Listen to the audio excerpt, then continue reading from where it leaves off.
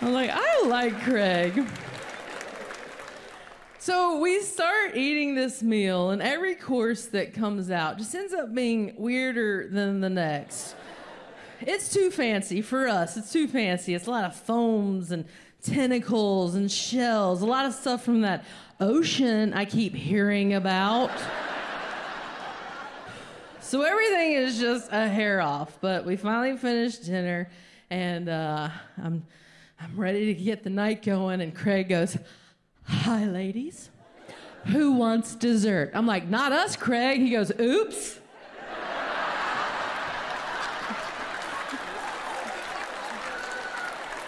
I was like, "Craig, you had 2 jobs, bud."